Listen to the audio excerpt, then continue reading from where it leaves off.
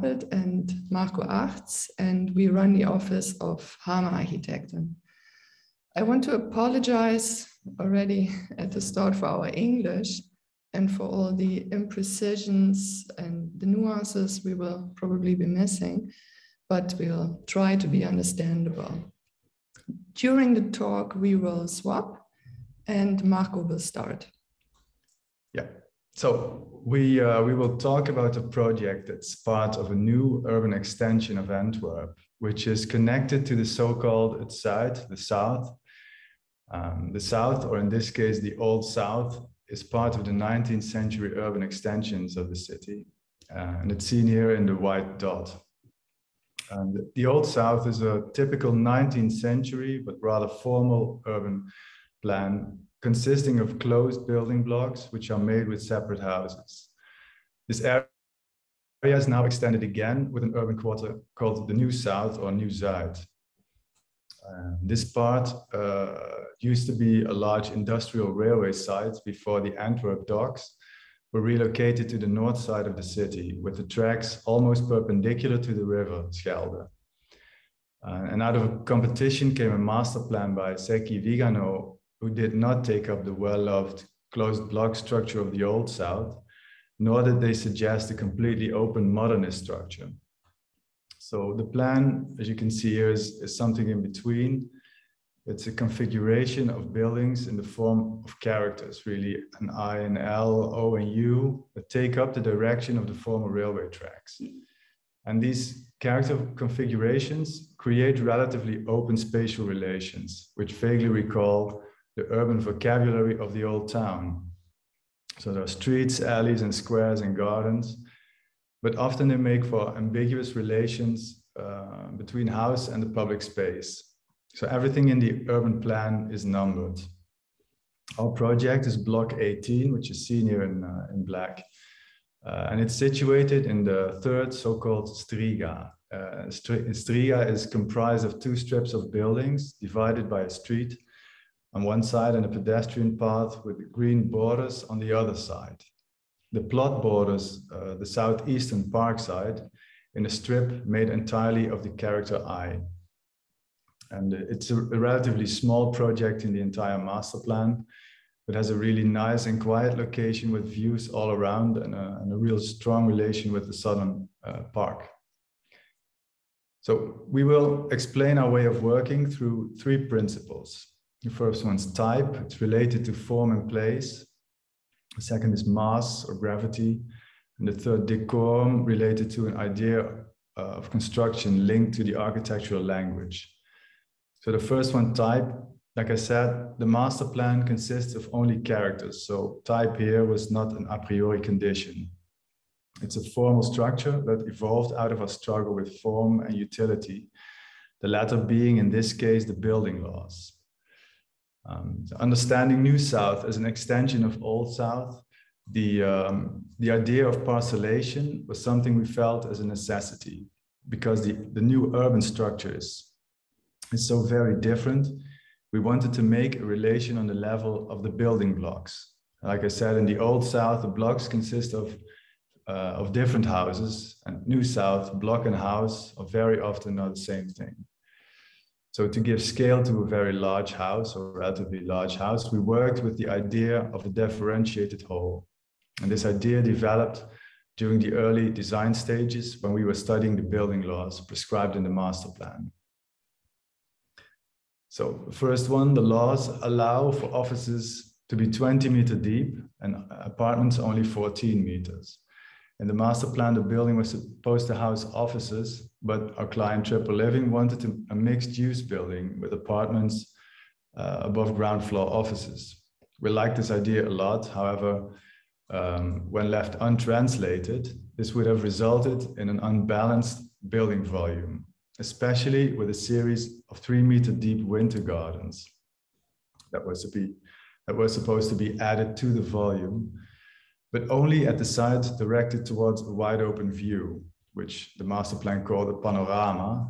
And the panorama was indicated to be at the east and south side only, so another imbalance. On top of all this, each striga has a limit in terms of brutto square meters, and Block 18 was the last building in the striga, so we had to work with the square meters that were left. Gallery Tim van Laar had just been designed and took up more square meters than originally intended. So we ended up really with a leftover brutto surface that would make for 4 floors only. At that point, we were really unhappy with what the master plan directed here. So what we did is we shortened the building and made it 1 floor higher. So an open square and thereby a view on the north side appeared. And this made it possible to have a third panorama side that would balance the one on the south side. With offices on the ground floor, the necessary base of 20 meters was provided, but the 20 meter, 14 meter difference still gave the building an explicit direction and an unbalanced appearance. So we now use the 3 panorama sides to make 3 building volumes and rotated them towards their own panorama, the heads being 14 meter deep and 20 meter wide, which solve the difference and balance the volume. And finally, we push these winter gardens into the volume, so the whole finds its center and the form closes. At the west side, oddly enough, because there's no panorama there, we were only allowed a balcony of 1.25 meters, which qualifies this side as something of a backside, really. And in the end, the studies resulted in some interesting advantages, we thought. By making the building shorter, we now needed only 2 staircases instead of 3. And of course, making it shorter and higher was beneficial for the proportions, which was the underlying motivation to begin with. By adding the west side balcony, an open air connection between the staircases was made, which allows us to dismiss the escape ladders the Antwerp Fire Department requires in situation with singular staircases. So the struggle of form versus utility eventually worked for the rationality of the building, even though one always starts out feeling these conflicts limit the design process. In a way, one can say that instead of a slab, which is a geometry only, not a building type, we made a building that consists out of 3 parts, each having distinct properties of a palazzo. The symmetry, the regular openings, the tripartition with the base and the corners, a representative quality of the facade, achieved here by the multi-story loggia, which was our translation of the winter gardens. At the same time, one can understand the building as a whole with a partition. This double readability of the building is interesting, I think. There's always something unfinished about it, with different possibilities of interpreting the building. And we have in fact 3 loggia, which make 3 faces or 3 facades towards an important public space. In an urban plan with such few hierarchies, the idea of multiple faces was relevant, we found, in order to properly address the different open spaces. So every step in the design process was made to give this relatively small building on this location in the master plan the necessary amount of authority.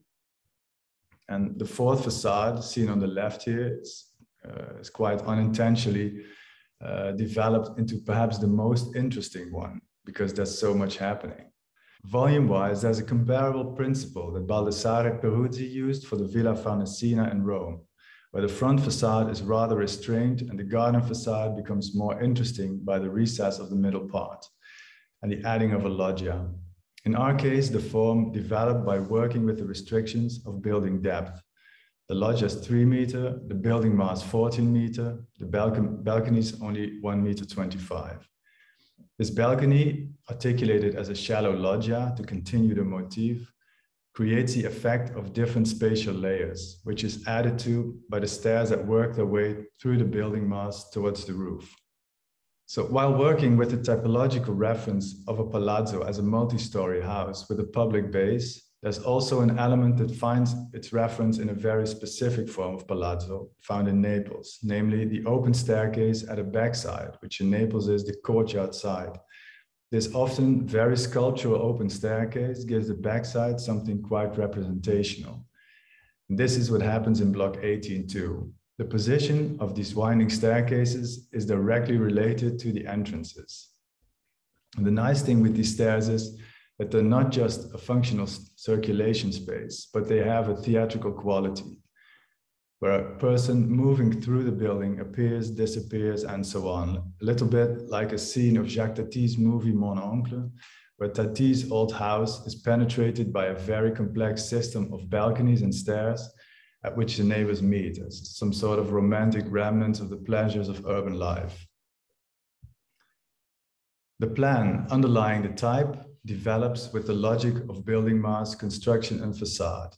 The plan, as we see here, has been designed from the start with the possibilities of different kinds of use and dwelling sizes in mind. So we have minimized the load-bearing walls inside the building and have been concentrating on the design of sensible facades and circulation cores to have a structure which is as flexible as possible. Because what's certain is that program can and often will change in the lifetime of a building. It changed a couple of times already during pre-design, and then again when the apartments were sold. So what you see in this plan in terms of apartment divisions is only an illustration of the possibility of the structure. Also, the ground floor will not house the intended offices like shown in the drawing, but will be housing a boxing club. And there's also going to be a juice bar, which is nice, and will face the green square we've created on the north side, seen here on the left. The bar will use the ground floor loggia as covered terrace and a transition space. So in every different way, the flexible structure is inhabited. The base retains its public character. The section here shows from left to right the layering of the 3-meter loggia, the 14-meter building mass, and the shallow loggia of 1.25 meters with the connecting staircases, but also the relation between the ground floor and the street. And at the other side, at the right, the entrances to the apartments along the path and the wadi. So it's necessary to realize that an apartment building can never be a Gesamtkunstwerk, with every interior detail designed. It's an urban artifact that should have a character which develops when working with type, construction, and decorum. But internally, things must be possible. All that's in the architect's hands, so to say, is the urban form, the structure, the circulation spaces, and the facade. About the importance of history. The citation here by Giorgio Grassi is translated, "Architecture is the architectures." And what it means is that all the knowledge of architecture is contained within the realized works, works that belong for the largest part to history. So if you understand history this way, the borders between past and present vanish. Between architects, dead or alive, they all have a simultaneous presence. So for us, they are in fact important company when we work. Every time we run into a design problem, we ask ourselves, how would so-and-so have solved this?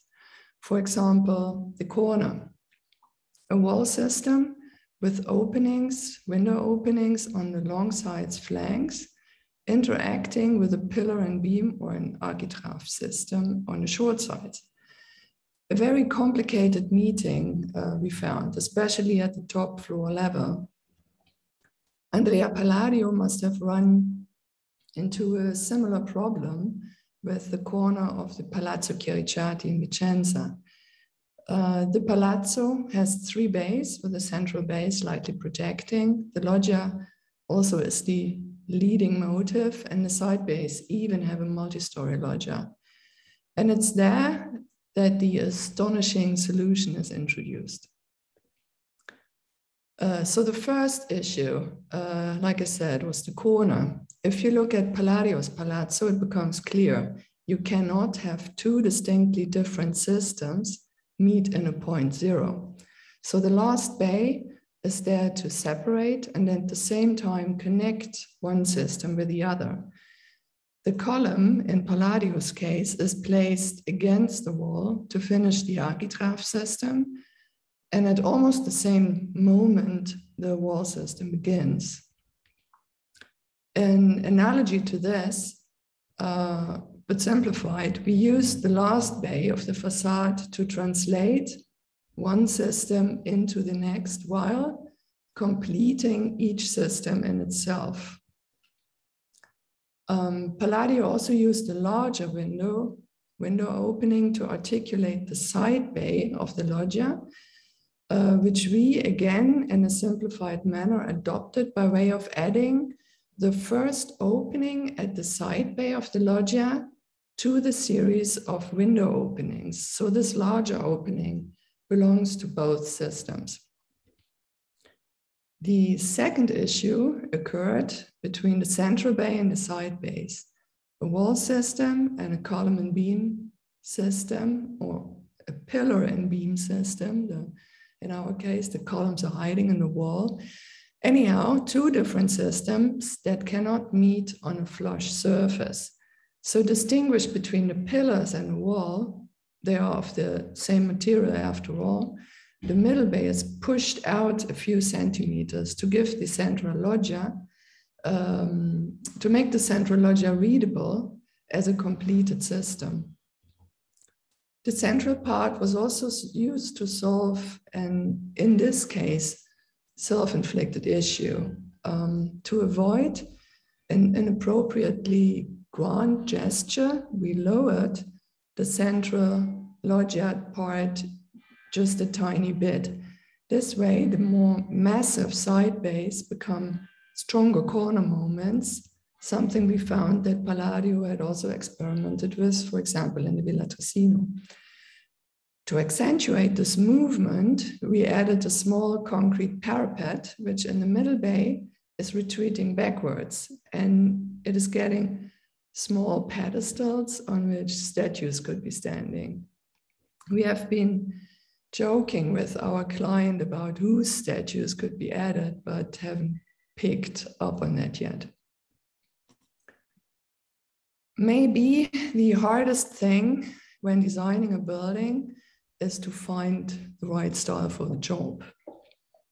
This is about searching what is appropriate for a specific project, not what is absolutely right, because there's no such thing, although there are things that are absolutely wrong. A good start when searching for a style or manner is the idea of construction, which has been, of course, the basis of classical architecture. But therefore, it is possible, but not always necessary, to use the classical elements in their full formation. With this project here, we didn't think it was necessary nor appropriate.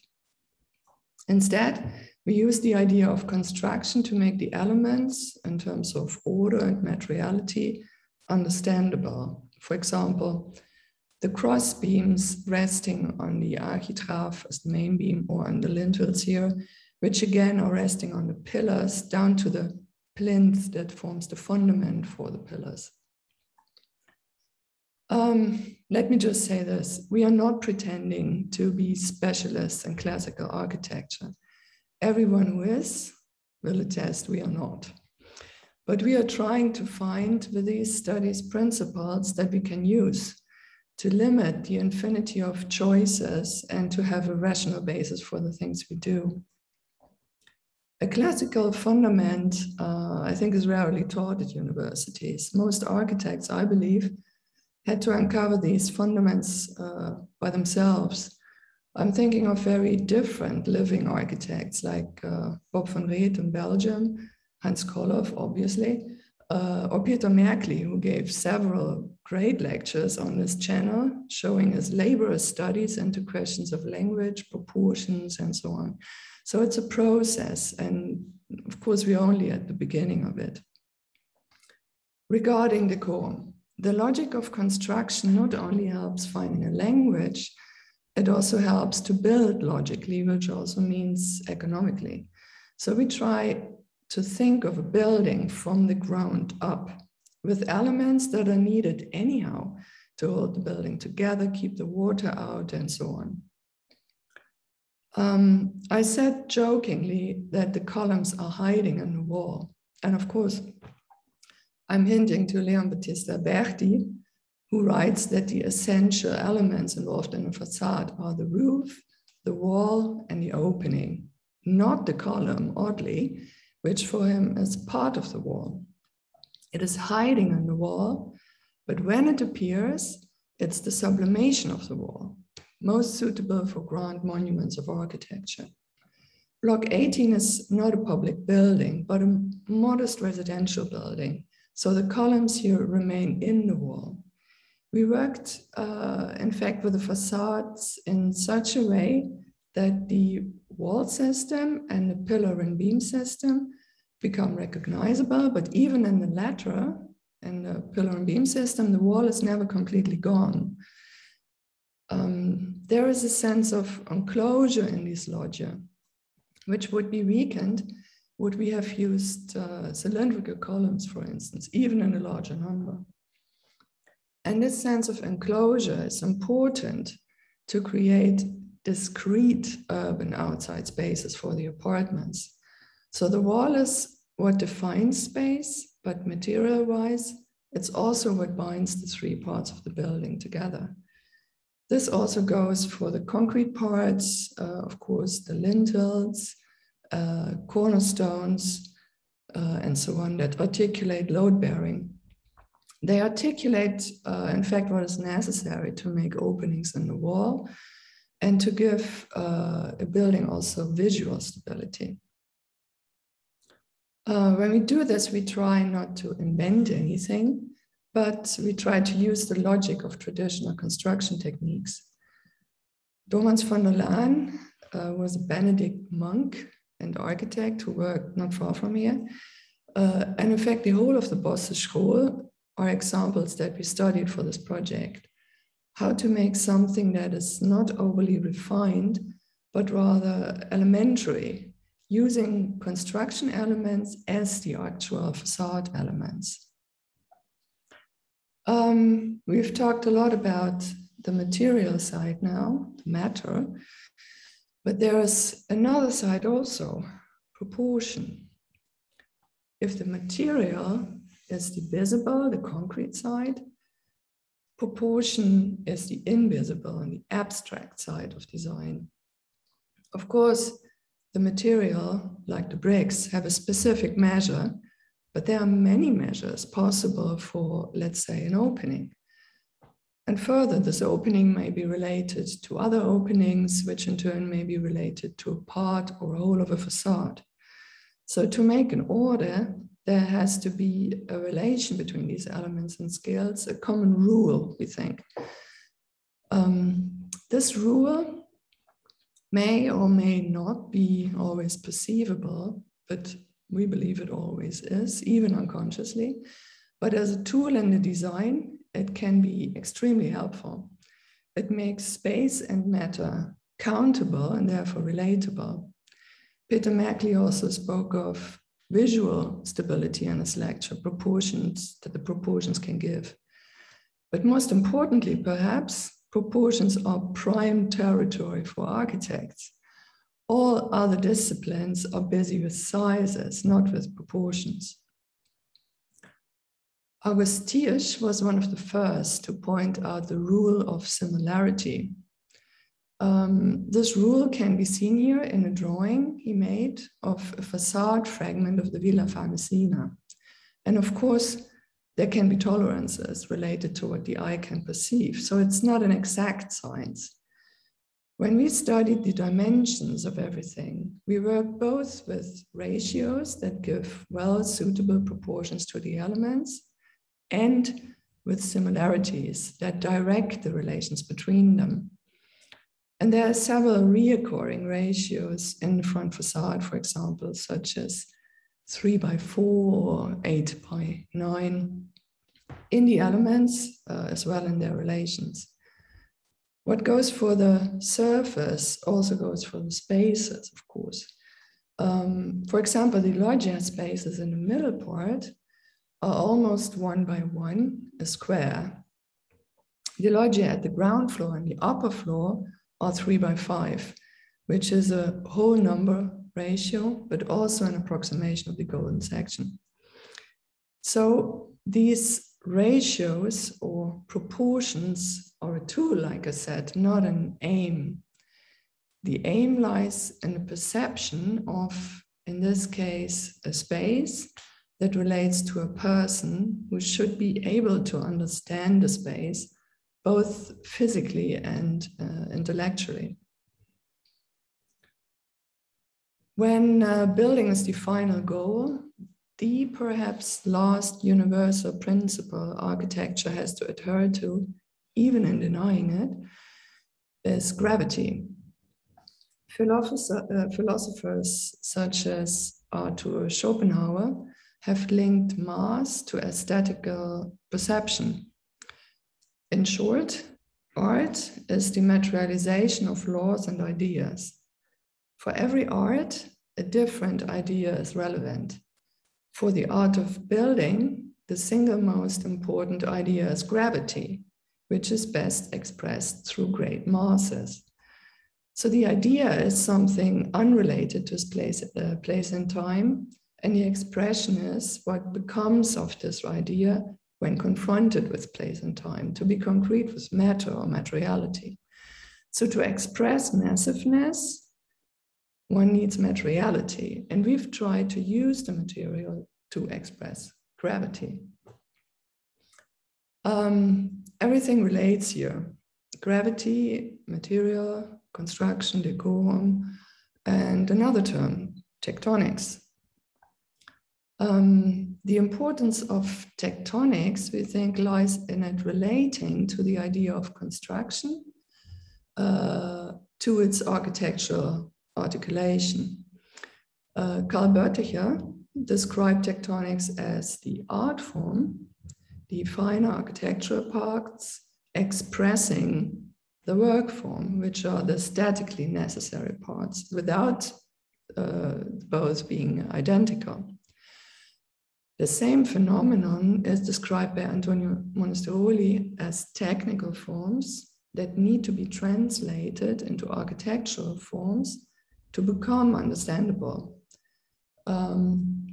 So there's a relation, but it's never literal.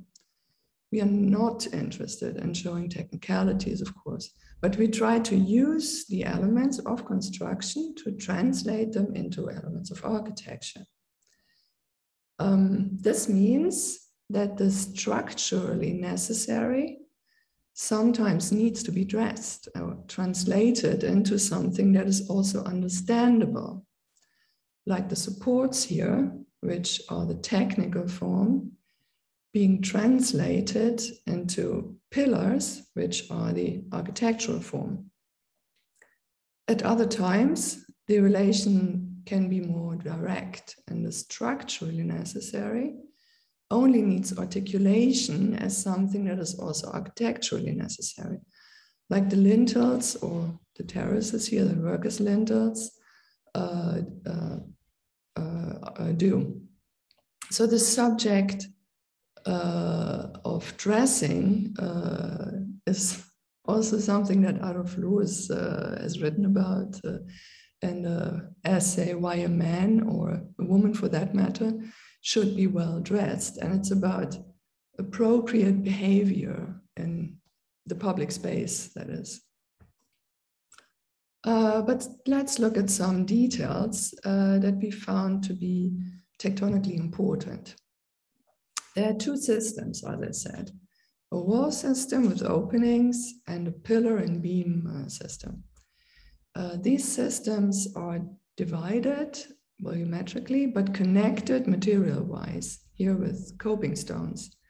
Around the corners, the parts intertwine, giving the corner extra stability. There is an important, slightly protruding detail at the ground floor, translated into brickwork, which can be understood as an abstraction of what in a classical building would have been the head of a major crossbeam. The same motif appears up there in the architrave, the main beam, now in concrete and for matters of relief, slightly recessed. The cornice then gets this very important shadow, which sits deeper than the lighter shadows at the side base. Above each opening in the outer facade, a concrete lintel or a standing bond prevents the brick mass from falling down physically and also visually. The deep window reveals and flush window sills help to enhance the idea of mass. These window sills can be flush thanks to the little spouts that are made from brass, which carry the water off the wall, which is quite an old-fashioned detail.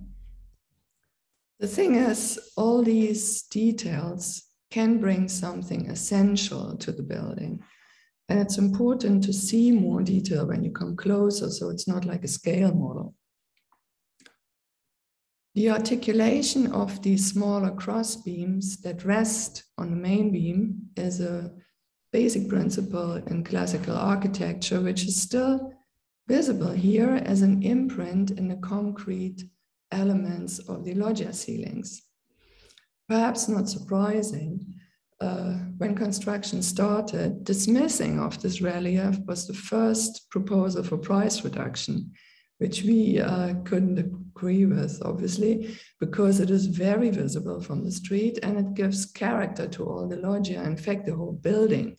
So even though we always try to work with builders to find better ways of doing things, this wasn't one of them. To round up this chapter, there is a German term to describe the recognizability of, for example, an architectural element, namely Anschaulichkeit. It means that something is readable or comprehensible through the eye first, then the mind. So by means of Anschaulichkeit, each architectural element can explain its identity and its role within the building. So which element is bearing which, how all the forces come to the ground, providing a feeling of perhaps familiarity. We think this is important for architecture to be readable and to be understandable. It's the most static of all arts, the slowest, the most dependent on place and matter, and certainly the most public. So the last chapter is about the material. We have tried to source the materials locally. The bricks, the glazed bricks, the tinted concrete, the wooden windows and the ironwork, they all come from places not much farther away than 100 miles. And the Vande Moortel bricks, for instance, are made just down the river. We use rather long and thin bricks and combine two series, one that's green and one that is gray and sometimes a bit burned, which is especially beautiful, we think. And we had them placed with very thick and flat brush joints to articulate the massiveness of the brickwork. It's a wild bond, again, adding to the massiveness. Except for the upright cores above the wall openings and below the cornice. The bricks are rough and so are the joints, which felt right for the location, the most natural part of the master plan at the edge of the park. As a secondary material, we've used prefabricated concrete for lintels and cornices, cornerstones and windowsills. And we had the manufacturer, de Jong, add a very subtle green pigment that's pretty similar to their basic concrete shade. It's just adding an idea of color that goes well with the tone of the bricks. So the concrete was then polished, which results in a more precise shape of the elements, and the smoothness of the polished surface separates it from the brickwork when the sun shines on it. So with an outside that rough and elementary, we wanted the inner layer of the facade to be shiny and more precious looking. And glazing bricks is a completely different business. So for this, we worked with another specialist in Joris, and they use a transparent green glazing on a rough surfaced waterstruck brick. This combination creates a richness in shade, and shows something of the roughness of the brick beneath. The glazed bricks were used in the loggia and in the entrances, so places where one could actually touch the surface. So we wanted to more intensely colored glazed bricks and a metallic green ironwork to enhance the green in the rough of brickwork and the concrete, especially where the glazing runs up to the ceiling, like in the loggia here. They create a colored reflection in the loggia. It's a sort of indirect and broken light, which is rather homely and adds to what we actually intended, to give that loggia an interior character with a preciousness that comes from the material, a bit like the loggia in the Villa Farnesina, which is frescoes by Raphael. Of course, our version in the end is obviously not quite as precious, but also the entrances are finished in the same glazed bricks, and they are in fact the most public of all the interior spaces, and they represent the house as a whole. So that we wanted to work with the glazed bricks for the floor and the wall finishing, but the glazed bricks for the walls were not resistant enough to be walked on. So St. Joris developed with us specifically for the project very durable glazing, which we used for the flooring of the entrance halls, as you can see here. The floor tiles are placed in a pattern that gives direction and measure to the spaces. It's sort of a parquet bond that gives the space residential and interior quality. Above the ground floor mat, it's not here yet, but there's a round skylight that lets in the zenithal light and gives some gravity to the space. So the common spaces were really important to us, the materialization of them. The entrances, the hallways, the staircases, and of course the roof garden, where the round element is returning in the form of a step. So the roof garden has a long wooden walkway, or a table, as our garden architect calls it. Inhabitants can enjoy views from this elevated wooden walkway, which also works as a cover for all the techniques that normally end up at the roof level. So there's nothing of that kind there. Sitting or lying down, it's a sheltered space, enhanced by plants that still have to grow into a dense and coast-inspired garden. The pine trees, shrubs, and grasses that can resist harsh sunlight and winds that come down from the towers and across from the river. So, talking about the common spaces, we should, of course, not forget the basement, because when people come home in their automobiles, this is their entrance door. And it should welcome them home like a street side entrance does. Only in a basement, not much is needed to express a different status, really. Everything is in concrete there. So, which is why we confined ourselves to the use of a more humble, but still clearly readable means of representation, which is a dark green door in a wooden door frame and lacquer at wainscot's height. So lots of things then find their way into the building, of course, like all the stuff the fire department's adding in the basement, where nothing much is happening. These fire extinguishers, funny enough, have almost a story of their own. So finally arriving at the basement, not much more can be said really, except perhaps the most important thing is that one needs to be lucky to have a client and a builder, in fact, a whole team involved in the process, people that are critical enough to improve what can be and have trust enough in the design. And we think we've been really very lucky this way. So many thanks for listening, everyone. And many thanks again, Alice Woodman, for the kind invitation. And perhaps we see you in Antwerp someday. Thank you. Bye. Bye-bye. At Brickworks Vande Moortel, we make high-quality bricks, slips and clay pavers in unique colors and sizes. To support architects around Europe and the UK, we created a brand new high-end brick lab housing the latest in ceramic innovations.